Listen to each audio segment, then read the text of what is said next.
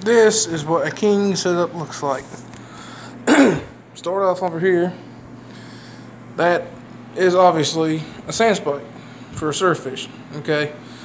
Some piers in North Carolina, South Carolina, Florida, Georgia, if they allow you to put out a king rig, or otherwise known as a pin rig, trolley rig, whatever, some of them have pipes and set up slots to fish. They'll be numbered, and some of them have guidelines to throw on, some of them don't. The ones that don't, this is what you'll need: a sand spike, bungee cords, and I prefer to have down east old softy rod holder. Now this screws onto the rail, it just puts tension on the rail and holds itself there. At the top here, you put your fighting rod through, and it opens and closes. Once it's got tension on it, it stays closed. But that's a key thing to have. They're about $50 and they're well worth it, in my opinion. But a sand spike with bungee cords, preferably two or three, even 4 maybe, and a dog leash.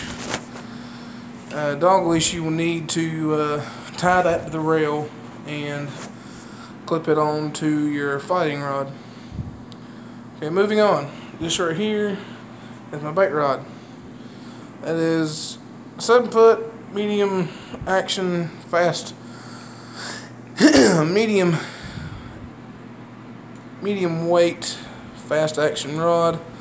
It's paired with a 4,000 size reel and a gotcha plug. Gotcha plugs can get you anything from ribbon fish to blues to Spanish. I've even seen some speckled trout caught on them. But that'd be a bait rod. It's a good Spanish rod too. Moving on. This one right here is your anchor rod. The anchor rod is all about preference. So is the bait rod, and so is the rod holding and all that other stuff. A lot of this goes into preference, but we'll just get into the basics here. But this is your anchor rod. That's a 12-foot rod. It's a heavy rod made to throw up to 12 ounces.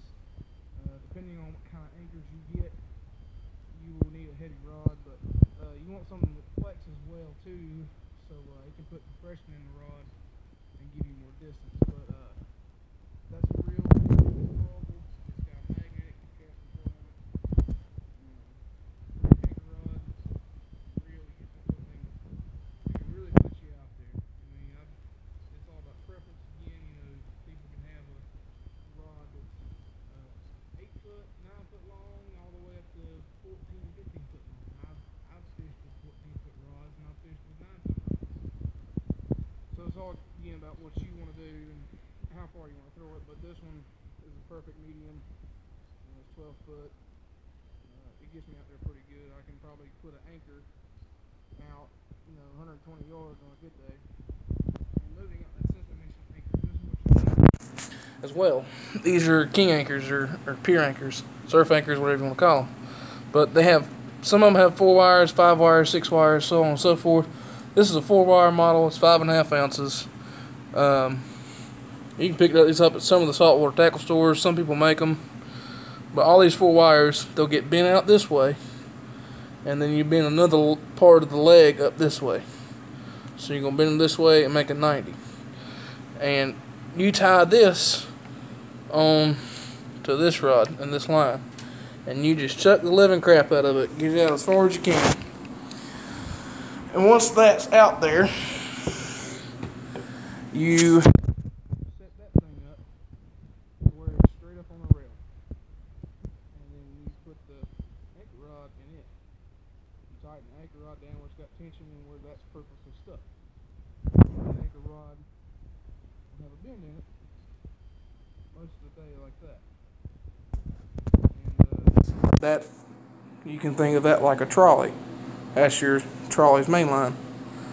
But moving on, this is a good fighting rig. It's a good boat rod.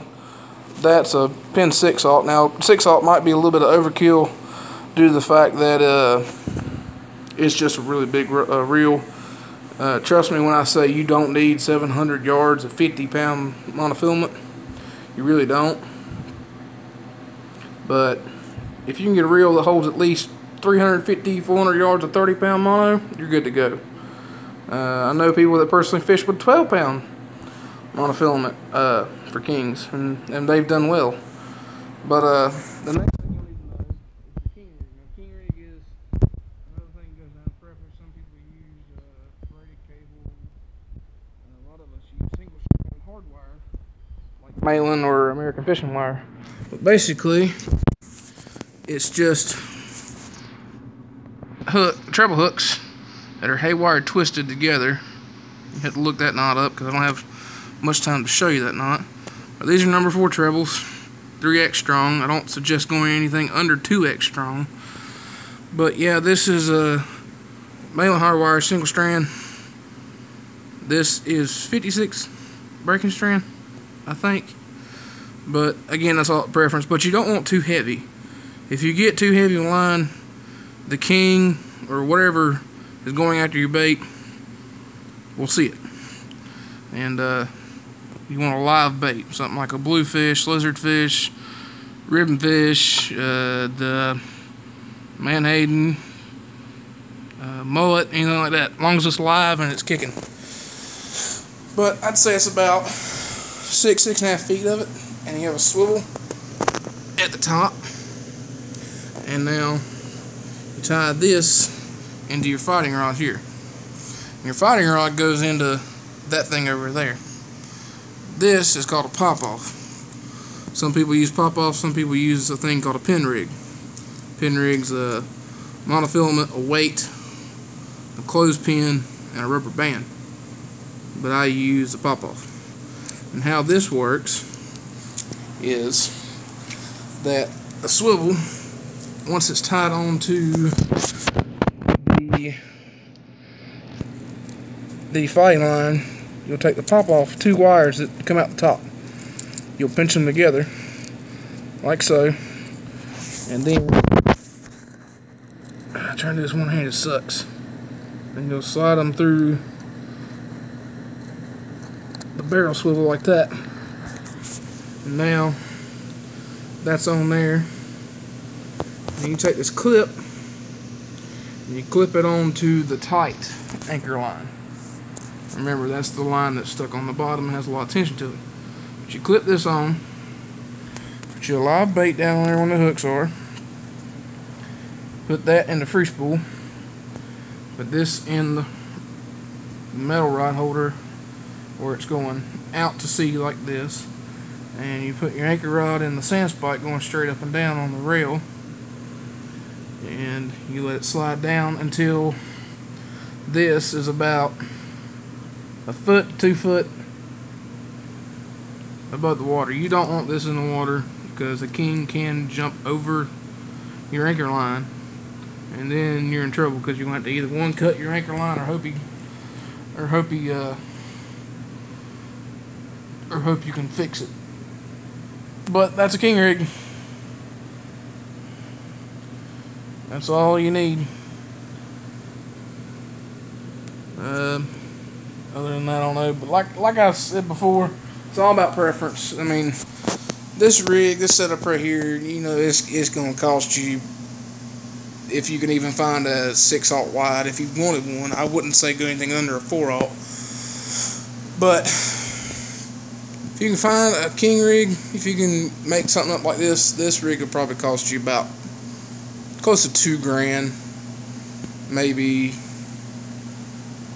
$1,700. Now, like I said, it's all preference. You can sure as hell go out and buy you a pin 9, number 9, and a pin 309, and just go fishing. Just go fishing. You know, those 2 reels alone won't cost you over $100. But you can have cheap Shakespeare rods and stuff like that. It'll catch fish. There's nothing wrong with it. As long as you take care of it, it'll stay good for you. But it's all about preference. I prefer, you know, conventional stuff over spinning stuff. You know, my only reason why I'm spinning is easier to jig with. You know, that's for Spanish blues, and ribbonfish, and bait rod pretty much. And grass shad. Oh, grass shad, you can put a live grass shad on this too. And it'll usually produce pretty good fish. You know, Spanish will hit it, Big blues will hit it. Kings will hit it. Tarpons will hit it. But anything live going down there with lots of flash and liveliness to them, they do real good. But yeah, that's basically a king rig. That is my king rig. That's not my preferred rod and reel, fighting rod and reel, but my reel was being having some maintenance done to it, so it's not here. But the rod is. The rod's over there. It's in that blue sock. But yep, I hope y'all enjoy. Like, comment, share, subscribe, and let me know what you think for future videos. Give me suggestions. I might start doing recordings on the pier. I've already got my video of my tarpon on the YouTube. So this is all for now. Y'all have a nice day now.